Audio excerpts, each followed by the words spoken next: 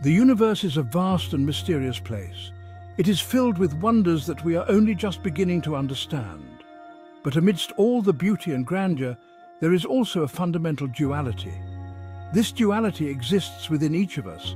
It is the battle between good and evil. We all have the capacity for both great love and terrible destruction. We can be kind and compassionate, or we can be cruel and selfish. The choice is ours. We are the masters of our own destiny. Some believe in a God who embodies both good and evil. This God is neither benevolent nor malevolent. Instead, this God simply is.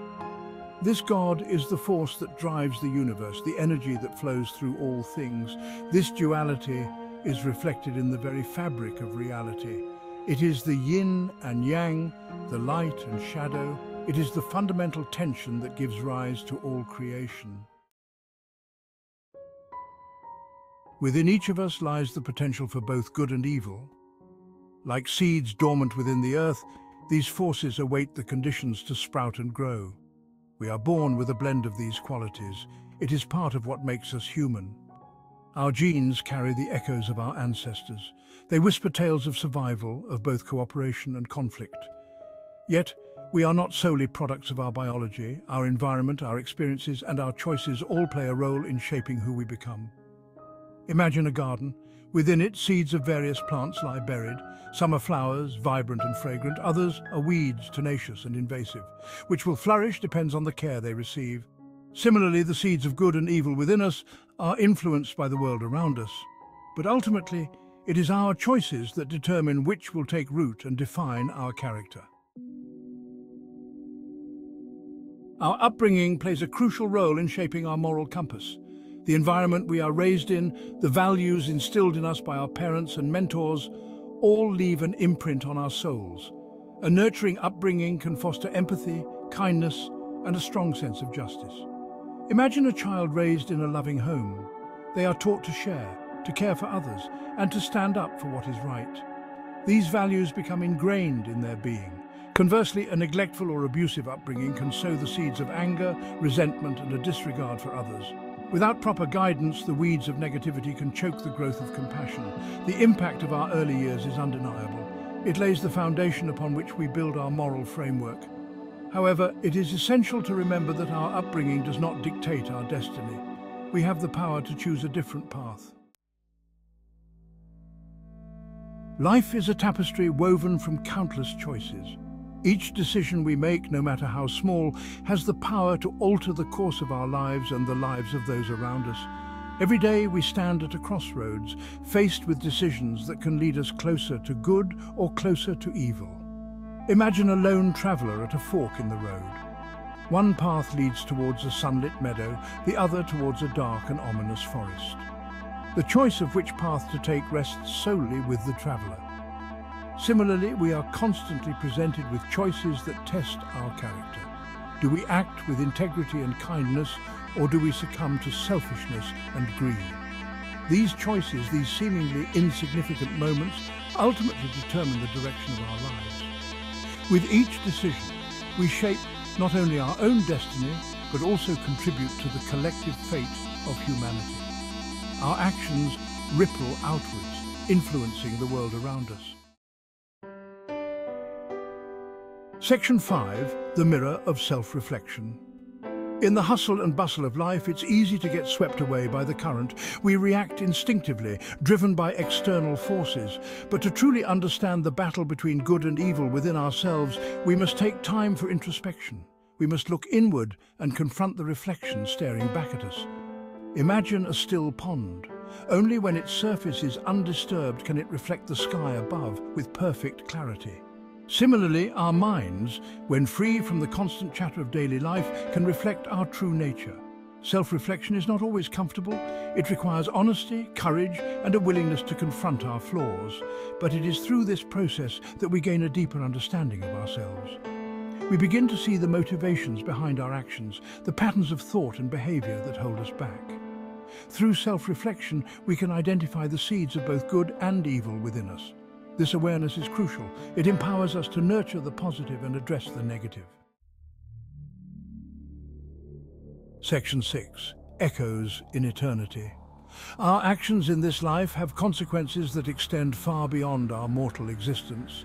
They create ripples that echo through eternity, shaping the very fabric of our souls.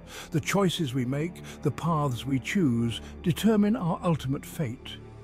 Imagine a pebble tossed into a still pond. The ripples it creates spread outwards, touching every part of the pond's surface. Similarly, our actions have far-reaching consequences, impacting the world and ourselves in ways we may never fully comprehend. Those who choose a path of love, compassion, and righteousness find freedom and liberation. They ascend to a higher state of being, their souls cleansed by the fires of their good deeds. Their spirit, lightened by love, rises to join the cosmos, forever connected to the source of all creation. Conversely, those who succumb to hatred, greed, and malice are met with torment and despair. Their souls, burdened by the weight of their actions, become trapped in a cycle of suffering.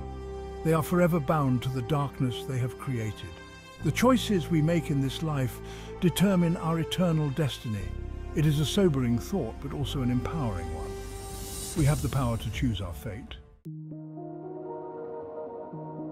Section 7. Zurvan, the Cosmic Cradle. In the vast expanse of cosmic mythology, Zurvan emerges as a powerful symbol of this eternal duality.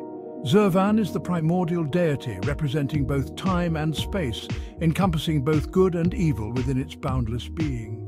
Just as a father might hold both love and discipline for a child, so too does Zurvan hold the universe with all its complexities within its embrace.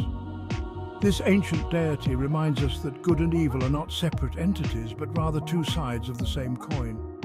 They exist in a delicate balance, constantly pushing and pulling against each other. Just as the universe needs both light and darkness, expansion and contraction, so too does our own existence require this interplay of opposing forces. Zurvan serves as a reminder that we are all interconnected, bound together within this cosmic dance of duality. Our individual struggles with good and evil are but a microcosm of this grander cosmic narrative. Section 8. The North Star's Dimmed Light. The North Star, Polaris, has long served as a beacon of hope and guidance for navigators and dreamers alike. Its unwavering presence in the night sky has symbolized constancy, direction, and the pursuit of one's true north. However, recent astronomical observations have revealed that Polaris is dimming, its light growing fainter with each passing year. While the exact cause of this phenomenon remains a mystery, it serves as a potent metaphor for the current state of humanity. Just as the North Star's light is fading, so too does it seem that the light of compassion, empathy and love is dimming in our world. We are becoming increasingly polarized, divided by ideologies and consumed by self-interest. This dimming light is a call to action, a reminder that we must not allow the darkness to prevail. We must strive to reignite the flames of hope and love within ourselves and in the world around us. Section 9. A Universe Intertwined. We are not isolated beings, adrift in a cold and indifferent universe. Modern science is revealing the interconnectedness of all things. From the smallest subatomic particles to the largest galaxies, everything in the cosmos is linked through an intricate web of energy and information. Just as the North Star is connected to every atom within it, so too are we connected to every other being in the universe.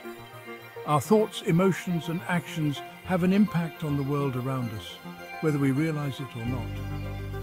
This interconnectedness is not merely a scientific concept. It is a fundamental truth that has been recognized by mystics and spiritual teachers for centuries. It is the understanding that we are all part of something much larger than ourselves, a grand cosmic tapestry woven together by the threads of consciousness. When we harm another, we harm ourselves. When we act with love and compassion, we contribute to the healing and evolution of the entire universe. Section 10. Reigniting the Cosmic Flame. The battle between good and evil is not a distant cosmic drama, but a personal journey that unfolds within each of us. The choices we make, the thoughts we harbor, and the actions we take all contribute to the outcome of this eternal struggle. We are not passive observers in this cosmic drama. We have the power to choose our path, to nurture the seeds of good within ourselves and the world around us. Just as the North Star has guided travelers for millennia, so too can we become beacons of light, illuminating the path towards a brighter future. Let us ignite the core of our being with the fire of love, compassion, and understanding. Let our actions be a testament to the inherent goodness that resides within us all. And let us work together to create a world where the light of Zurvan shines brightly upon us all.